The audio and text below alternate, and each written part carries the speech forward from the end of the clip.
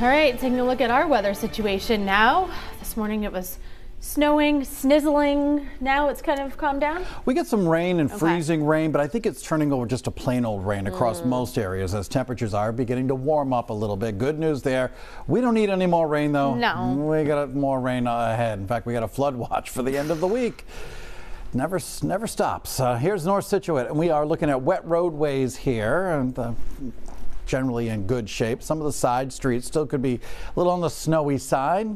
I'm looking at Newport here, and you can see some decent visibility. Might be a little bit of light rain or fog out there. We're still looking at a winter weather advisory for areas north and west of Providence. Temperatures out here are right around the freezing mark or just below it, and a little bit of light freezing rain falling. In fact, in the radar you can see some snow showers coming in and actually beginning to transition over to some of that freezing rain, a little bit of sleet, kind of focusing in on it. A lot of purples up here, which indicates a little bit of freezing rain. From Burrillville all the way down even into the Providence area, there could be a touch of freezing rain because here are the temperatures right at the freezing mark, and there could be some areas, especially some of the valleys, where we're just below freezing, like 30, 31 degrees. So any of that rain could be freezing on contact. So there could be some slippery roads, especially those untreated roadways. Even your front steps, sidewalks could be slick.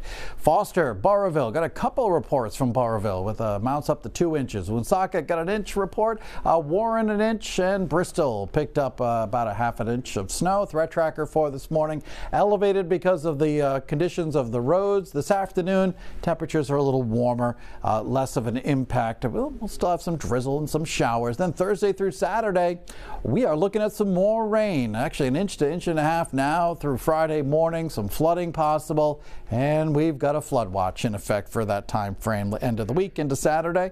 Yeah, temperatures low to mid 30s, coldest north and west of the city right now. Everywhere else 32 to 34. We got the stuff moving through this morning, a little bit of everything, and here comes one batch of rain that's kind of gathering out across the Midwest. A second batch down in the deep south. Both of them will be coming through over the next couple of nights. So hour by hour forecast, kind of pinpoint things for you, and we are looking at some rain and snow and some freezing rain this morning, and then just a lot of clouds of drizzle, couple of showers in the afternoon. Another round of rain arrives after the evening commute, around for much of the night, and then begins to dive off to our south early tomorrow. We might start the day with some rain tomorrow though, and as we go into tomorrow night, late in the night, another round of widespread rain pushing on through out of here Friday morning, and then we get a bit of a break for like a day and a half.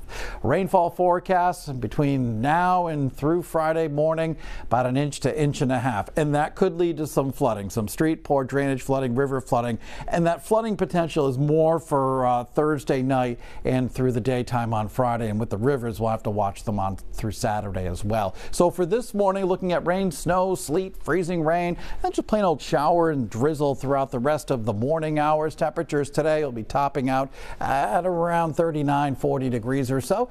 Looking at some rain tomorrow night. On Friday, we're looking at the sun to return. It'll be around Saturday. Rain turns to snow on Sunday. WPRI.com, that's where you can go for the updated forecast whenever you would like it. Here's Melissa now with our final